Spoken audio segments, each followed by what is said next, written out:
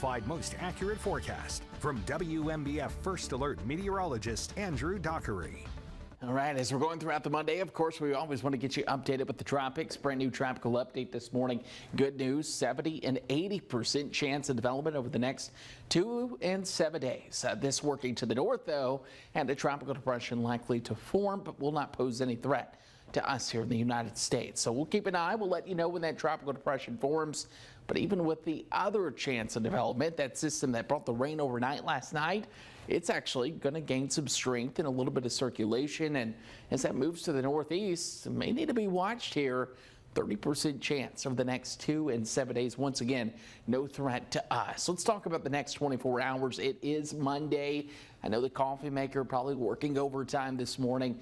Good news, the rain has started to die down. We've had a couple of isolated showers still across Brunswick County, but here in Horry, in the Grand Strand, and even in the PD, we are dry.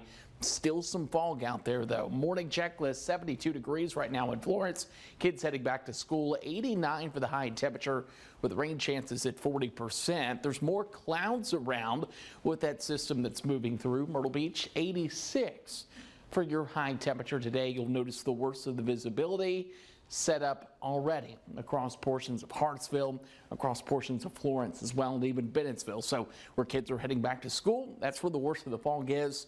So keep an eye on the bus stops this morning. All that rain gets out of here like we've talked about. We'll get a nice break.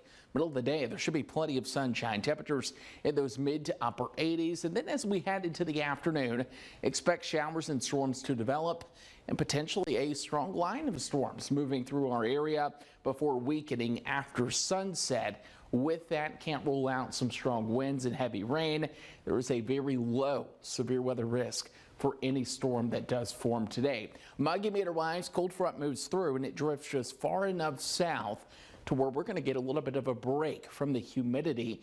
Not talking miserable conditions today, but refreshing conditions for August by Tuesday, Wednesday, Thursday. The picks of the week, honestly, come as we go into the middle and end of the work week before that humidity returns back on Friday, Saturday, and Sunday. So your next 3 days, we'll keep a couple of showers around for tomorrow afternoon, 86 and 88. But then Wednesday and Thursday, no rain to speak of. We're talking a 0% chance, 86 for Wednesday, 88 inland, and then notice Thursday holding on to temperatures in the mid 80s, just an isolated shower late across our area. Of course, we're keeping an eye on that sunrise. Going to be a little bit harder to see this morning. You'll notice right now the inlet, some of those clouds pushing offshore. Still some of that dense fog, though, in Conway and portions along 501 as you're heading up to Florence.